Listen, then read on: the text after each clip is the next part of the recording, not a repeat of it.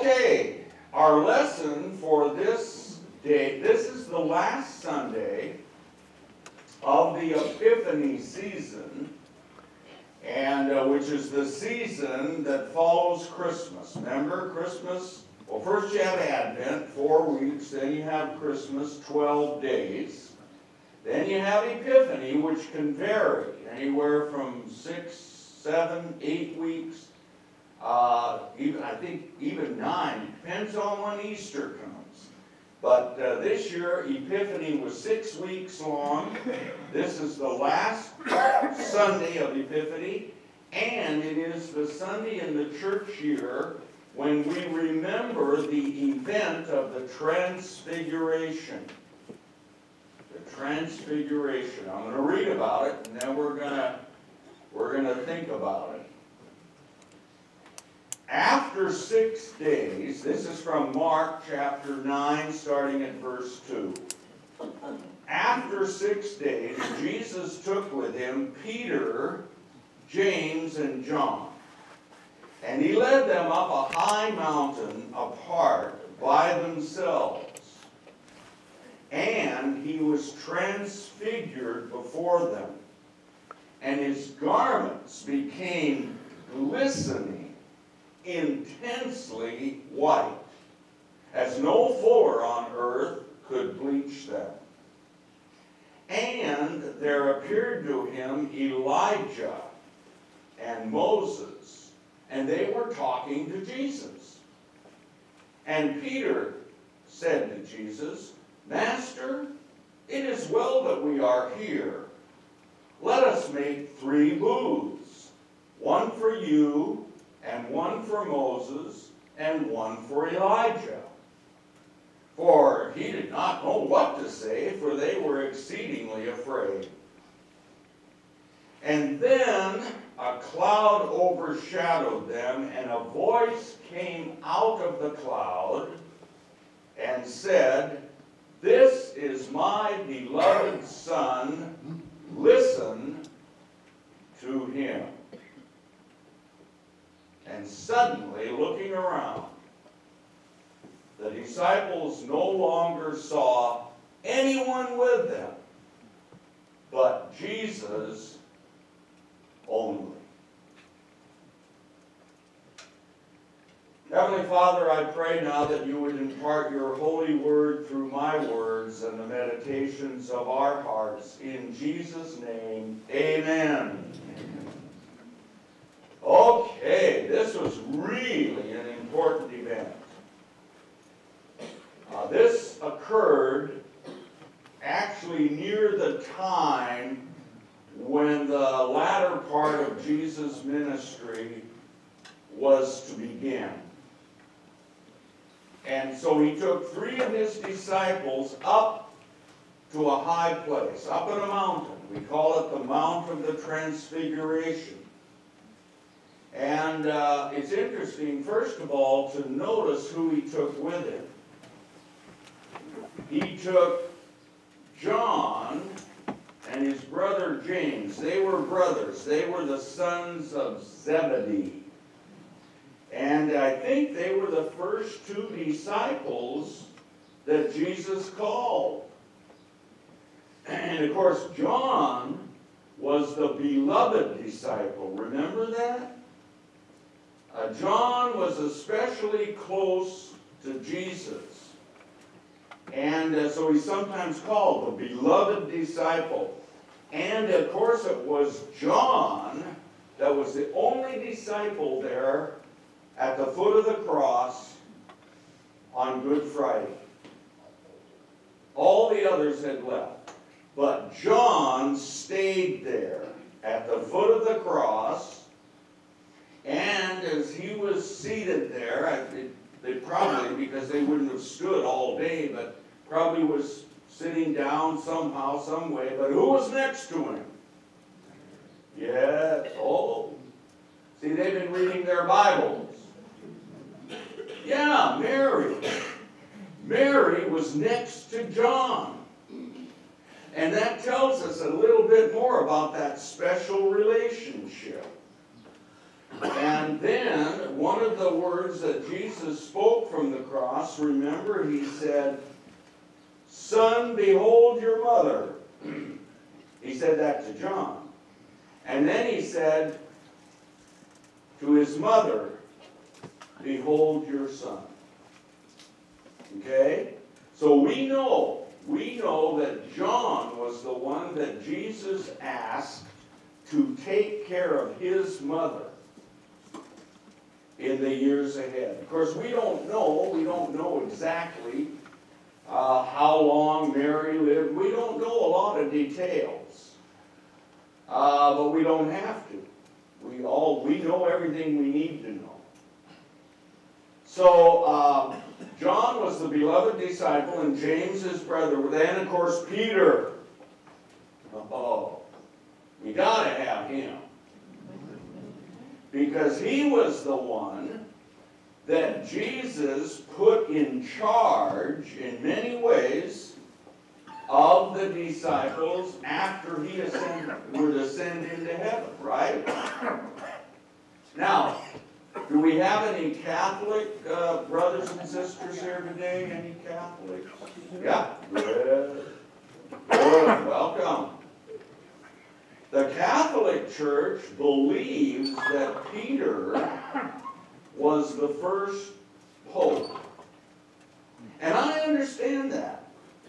I see exactly where they get that, because Jesus said to Peter, "You are the rock, and upon you I will build my church." Now, in the Protestants, we say, well, but maybe Jesus meant his faith, his confession. I will build my church on your confession of faith. Because Peter was the one that said, "Thou art the Christ, the Son of the living God." But it can be interpreted either way. I think that part of the reason that Martin Luther, one of really the earliest leader of the Reformation, I think part of the reason that he chose to interpret it a different way was because he didn't like the Pope.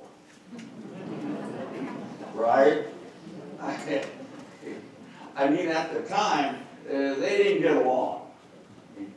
But thankfully, those days are over. I grew up in a time when, especially on Reformation Sunday, the Lutheran minister was expected to kind of hammer the Catholics. I never did like that. I don't think it's necessary. And then when I went out and married a French Catholic, I was really happy. But anyway, Peter was there because, however you understand it, it's clear that Peter was the first leader of the church. And so he was there. Now, the next thing we want to look at is the other two that were there. There were the three disciples, and Jesus and his garments were glistening. They were white as snow. And then, as he was there, all of a sudden, two others were there. Now, those two men had been, Moses died about 1,250 years or so before that time. And Elijah, he would have been gone about, 500-600 years. So what were they doing there? And they were there. Now here again, we got to remember how to read our Bibles. You read the Bible and you go with what it says. Because if you don't do that, you get in all kinds of trouble. If you start kind of, but they weren't really there. They just thought they were. That's nonsense. Just go with what it says. Right? I mean, if Jesus can heal the deaf, give sight to the blind, enable the lame to run, and deliver people from demons, and touch lepers and heal them, if Jesus can perform all the miracles that he performed that we read about in the Bible, and if God God can create the world, and He did create the world, and oh my goodness gracious, so we don't dispute any of the miracles. As the Bible says, Elijah and Moses were there, then they were there. Period. Now, why were they there? This is very important. Moses was the great lawgiver. When you think of the law, you think of Moses, because it was to Moses that God gave the 10 Commandments. Right? Remember, they were out in the wilderness. Moses went up on the mountain. He got the 10 Commandments. He came down and the people were misbehaving. He got mad, smashed them, but then he went and got them again. So he's the lawgiver. Now, by the time of Jesus, the law had just exploded. It wasn't just 10 commandments. It wasn't even 100 commandments. It was 630 laws had developed over the years. There were laws about everything. I've said this before. There were laws about what you could eat, but there were also laws about what you could put on the same plate. Kosher laws? Man, just laws, ceremonial laws, sacrificial laws, dietary laws. Moses represented the law. Elijah represented the prophets. Okay? There have been prophets going all the way back to Amos and Hosea. They were prophets of the northern kingdom. There were Micah. There were all kinds of prophets. There were 12 minor prophets, they're called. And then there were 3 major prophets. And these prophets, they had been foretelling the coming of the Savior. Now, the people hadn't understood it very well. We understand it much better because we have the advantage of hindsight. We can look back and see, oh yeah, now I see how it's fitting together. They had said that the day would come when the 4th promise that God had given to Abraham would be fulfilled. Remember that? God said, you're going to have many descendants, you're going to have your own land, you're going to become a great nation, and number 4, you are going to be a blessing to all the world. I'm going to bless all the world through you. How would He do that? By giving His only begotten Son. That's how He did it. Now, the reason that Moses and Elijah were on the mountain, it'll become very clear if we look at the next part. So they're up there. Peter, being the impetuous one, he always wanted to do something. Right? I mean, he wasn't like the other disciples. The man couldn't sit still. Remember when Jesus came walking to the disciples on the water? And it was a storm? Jesus is walking on the water. The other disciples, they stay in the boat, which is probably where all of us would be. We were afraid. What's going on? And now we see Jesus walking on the water, which would probably make us even more afraid, although we're glad to see Him. But what does Peter do? He doesn't stay quiet. He doesn't just keep his trap shut. He says, Lord, if it is you, bid me come to you on the water. Nobody else says it. I think Jesus, just deciding to humor him a little bit, said, okay, Peter, come. Peter steps out of the boat. He takes one step and starts to sink. Remember? It's right in there. I always think that's a great story. I wonder, You know, I'm kind of impetuous sometimes. I can't keep my trap shut, right? I wonder, I wouldn't have been like him, though. I might have, and then I would have said, right? So he was the impetuous one. So up in the mountain, the others, they're just, what, James and John are sitting, they don't know what to think, and Peter has to say something, so he says, well, it's a good thing we're here, we'll build 3 booths. One for Moses, one for Elijah, and one for you. We'll build 3 booths. It was at that moment that the voice spoke out of heaven. The cloud came over them. And the voice spoke, and this is so wonderful. What did God say? He said, "This is my beloved Son." And then he said, "Listen to him." This is crucial. And all of a sudden the cloud lifted and Jesus was there alone. Moses, Elijah were gone. The message couldn't possibly be more clear. Jesus is the one. Listen to him. You are no longer under the law. He is the fulfillment of the law. You no longer have to be confused and befuddled about what the prophets were trying to tell you. He is the fulfillment of the prophets. He fulfills the law and the prophets. He's the one. He's the Messiah.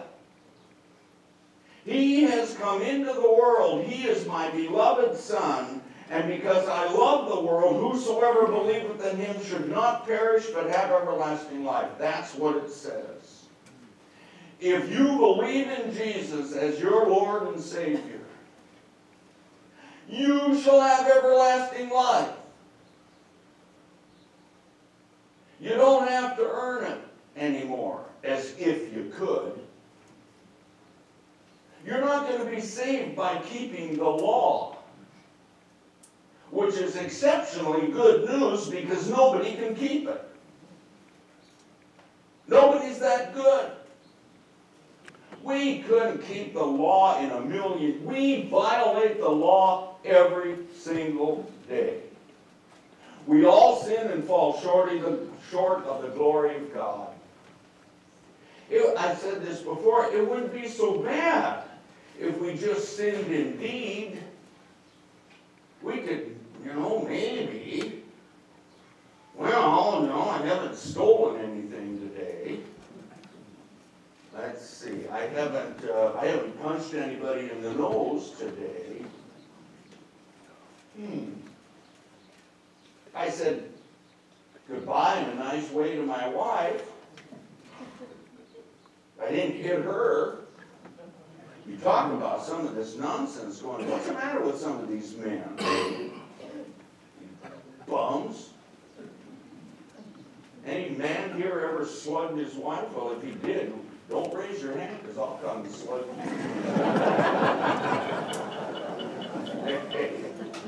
No. But you see, it isn't that it's not just about deeds. We sin in deed, yes, but we also sin in our thoughts and our words. Oh. We can't save ourselves. We can't save ourselves by being good. You can't work your way into heaven. You can't buy your way into heaven. You can't think your way into heaven. You can't feel your way into heaven. You can't get into heaven by yourself. But that's why Jesus came. For God so loved the world that he gave his only begotten Son, that whoever believes in him, not whoever's good enough, not who's ever smart enough, not who's ever wealthy enough, not who's ever anything enough. Our salvation is not about us, it's about God's grace. Amazing grace, how sweet the sound that saved a fallen, broken, wretched sinner like me. I'm saved. I know that when I die, you ready for this? When I die, which could be tomorrow, or it could be 20 years from now. My dad lived to be 89. So if I make it as long, I've got another 17 years. But I might not. Who knows? But here's what I know. When I die, my body's going to go back to the ground,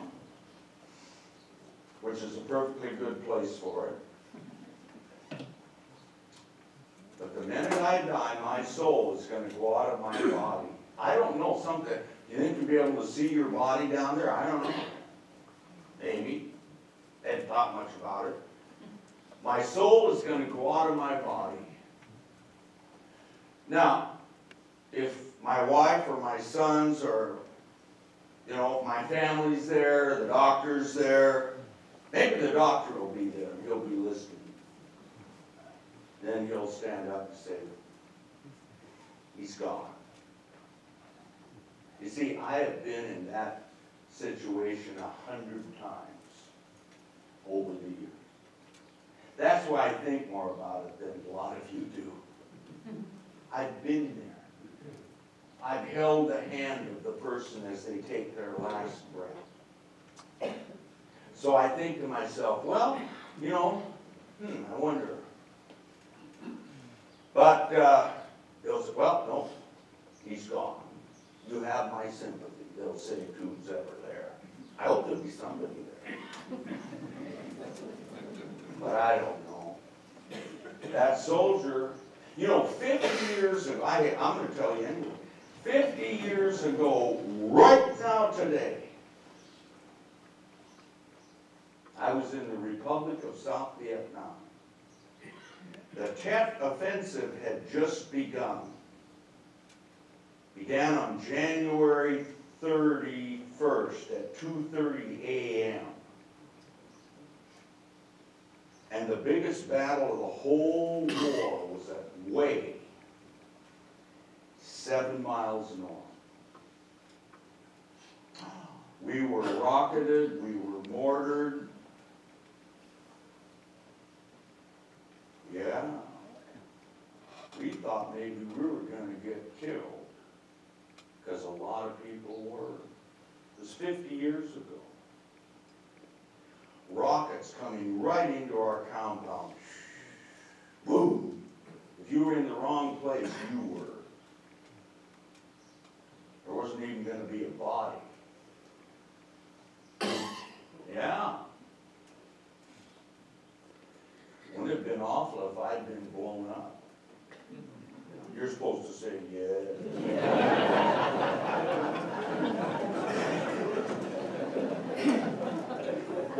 58,000.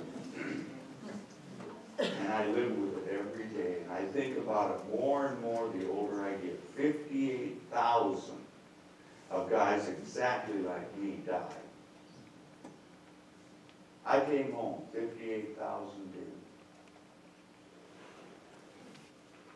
Whether I died over there or if I died 89 like my dad, whenever, my soul is going to go out of my body. It's going to be taken up into the heavenly realm. I'm going to be given a new body.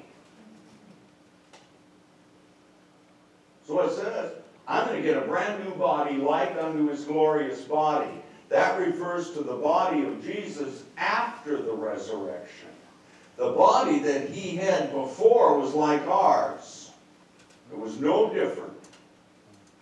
I've said this before, when they drove the nails into his hands and his feet, it hurt, just like it would if it were happening to you or me. He had a body like ours. After the resurrection, he had a glorified body. Remember that picture? He's standing like this, and Mary Magdalene is looking up at him in the garden at the cemetery. That picture was in the church I grew up in. And she's looking up at him. He's in his glorified body. He can go anywhere, be anywhere, anytime. Just think of it. I'm going to have a glorified body. And then somehow, some way, I'm going to be at the door. I'm going to be at the gate. And Jesus is going to be there right in front of me. And you know what he's going to say? He's going to say, well done, my good and faithful servant. Enter into the kingdom prepared for you before the foundation of the world. That's what he's going to say. Now, you know that I haven't just, of course I do like to talk about myself. No, all of us preachers, we're a little egotistical or we wouldn't be preachers. We're broken, sinful people. I mean, that's no doubt about it. But you see, I've been talking about this because the same thing is going to happen to you.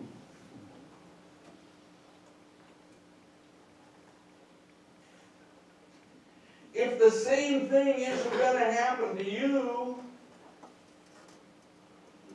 it's not going to happen to me. And it means that I will have spent my whole life telling a lie.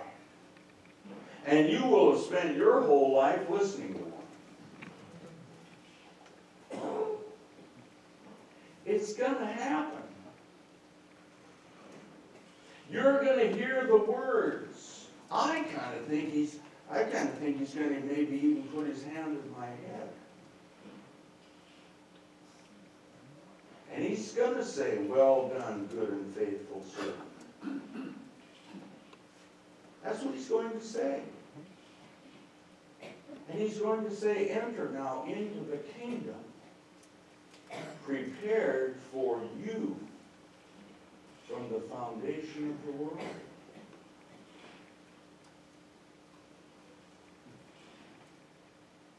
Because Jesus is the one. And then the text ends.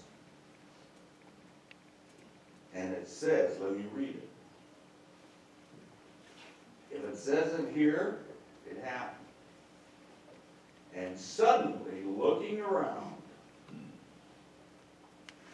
they no longer saw anyone with them, but Jesus only. I love that. I love that. I've been sometimes entitled my Transfiguration sermon. They used to have bulletin to write, Jesus only.